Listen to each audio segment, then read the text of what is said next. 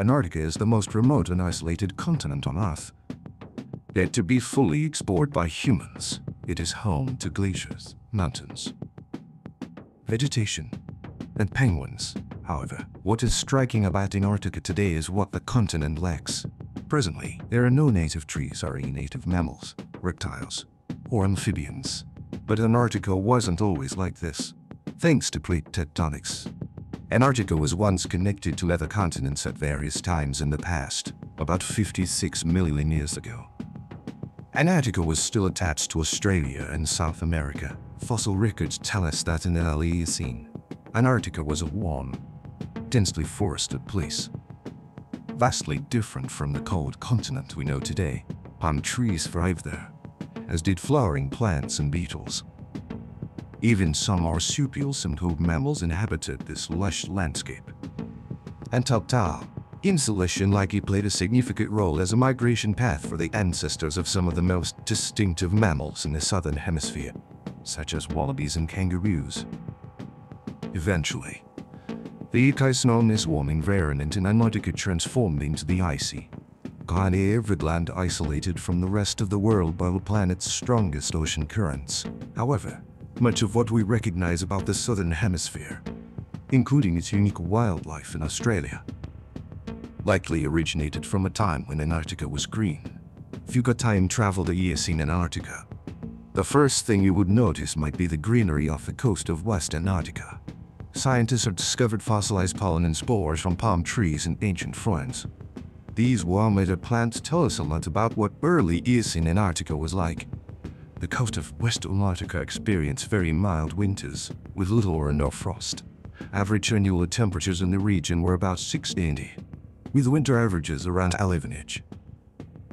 How could ancient Antarctica be so warm? The Eocene was not the first time that Antarctica's climate was temperate. Scientists have found spores of other fossils from warm plants in Antarctica dating back to the Devonian period, over 358 million years ago.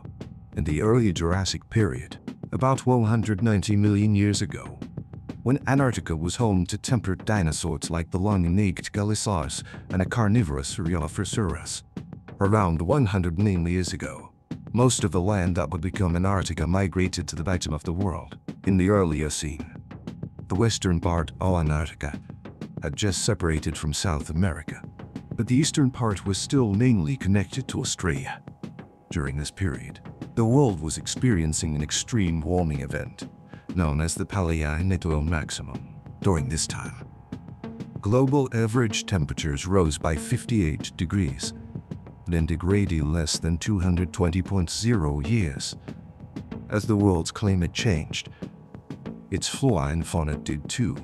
Tropical plants like palms and ferns could spread to all continents, including Antarctica. Antarctica is vast, so it could support various ecosystems during the Eocene.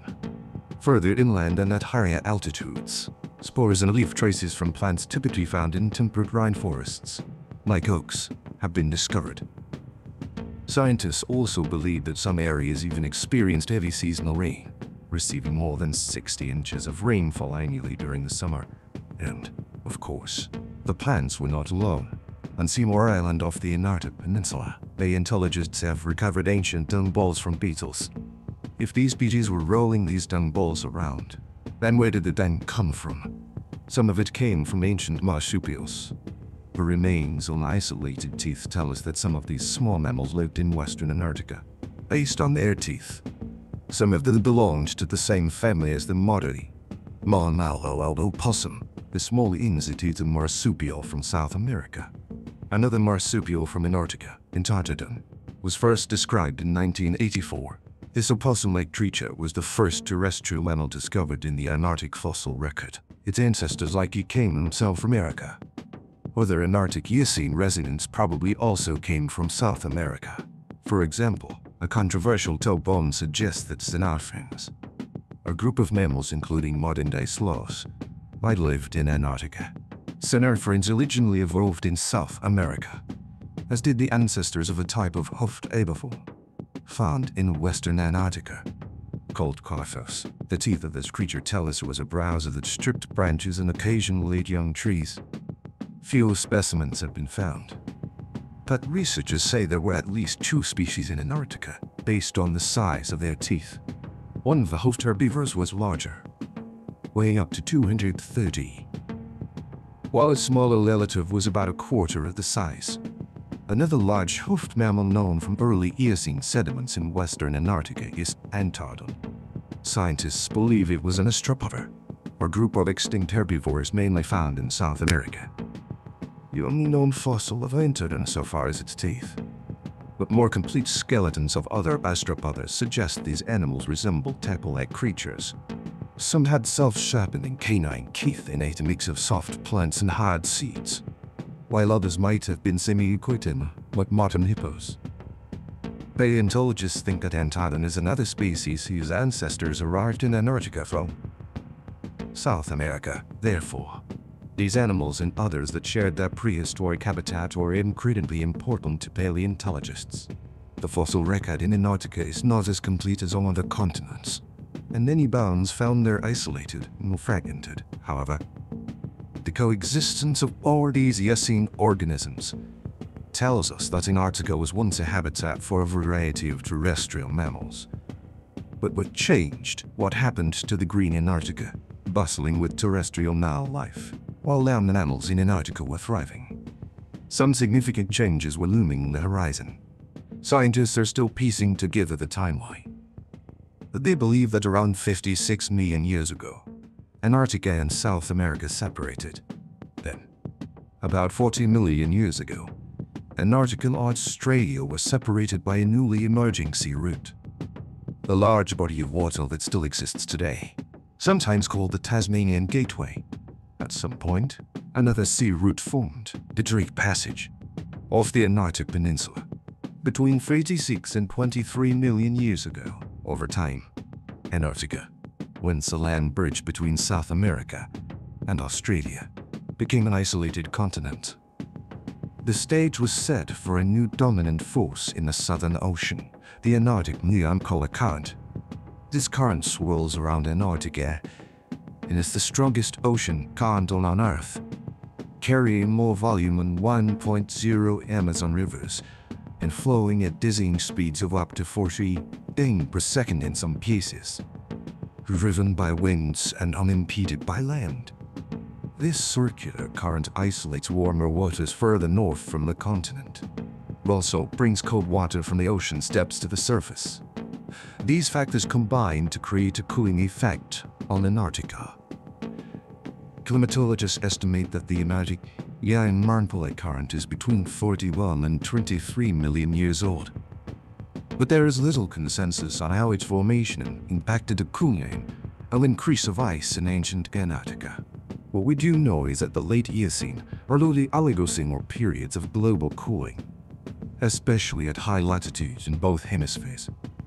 Temperatures dropped by about 15 degrees in Antarctica, and atmospheric carbon dioxide levels were decreasing, possibly after a large amount of this carbon dioxide was absorbed by marine phytoplankton or buried in sediments at the ocean's bottom. This may have contributed to the global cooling trend. As glaciers became more widespread across the continent, many plant populations suffered. A study of fossil plant samples from the Cross Valley Formation on the Antarctic Peninsula shows a 47% reduction in plant diversity between the late Paleocene and Mid-Eocene. Gradually, the low-living ferns were replaced by timber forests dominated by southern beech trees, known to have lived on the continent from the late Cretaceous, based on leaf traces and fossilized spores. Their spore shapes tell scientists that southern beech trees were present in Antarctica about 2.5 million years ago, but today is treeless. Polar desert where the remaining vegetation consists mainly of mosses, grasses, lichens, and algae.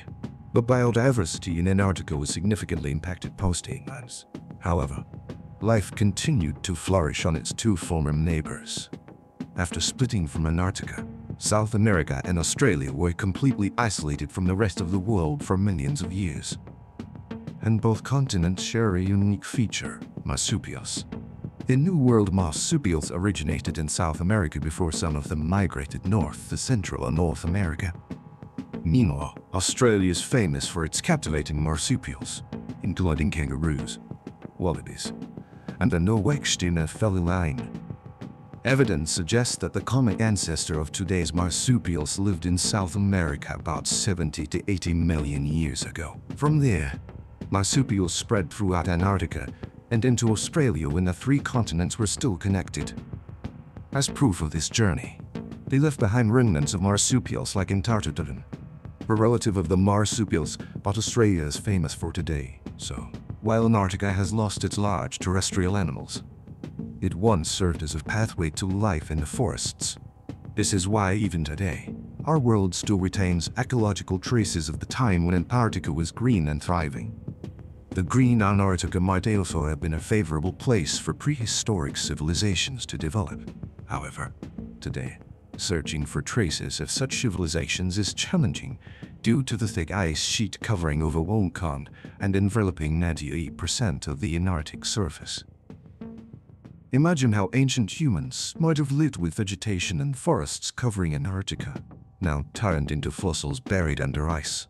There have been legends and rumors about a southern continent, Terra Australis, in ancient times. Notable figures like the Greek philosopher Aristotle and the Greek geographer and biographer Marinus of Tyre wrote about the Antarctic climate. It included the concept of a southern landmass in their works. The idea of Terra Australis, a vast continent in the southern part of the continent balancing the landmasses in the northern hemisphere, dates back to ancient times. However, it remained largely speculative until much later explorations. Interestingly, a group of Russian, American, and other explorers who ventured into Antarctica discovered structures resembling pyramids with their chips emerging from melting ice, sparking numerous questions. If Antarctica once had a warm climate, it's conceivable that ancient humans could have lived there, if there was an ancient civilization in Antarctica. Any structures they built will be buried under the ice. The mysterious structures from ancient Antarctica, whether they are buried pyramids or not, continue to intrigue us. Discovering pyramids in Antarctica would undoubtedly be surprising and potentially change our understanding of history. Our knowledge of ancient history is still limited, and it's possible that humans have inhabited Earth longer than we currently believe. We still don't know how an ancient Antarctic civilization might have developed, or why the Antarctic climate changed to become so cold. To excavate any buried structures, a significant amount of ice would need to melt. Melting this ice would raise sea levels, presenting a terrifying prospect for many coastal regions around the world. This is a major obstacle preventing deeper exploration in Antarctica. In conclusion, the history of Antarctica is a tale of dramatic climatic shifts, from a warm, green, and thriving continent to the frozen, isolated landmass we know today. Its past is a critical piece of our planet's ecological and geological history, providing insights into the ancient movements of continents and the evolution of life on Earth.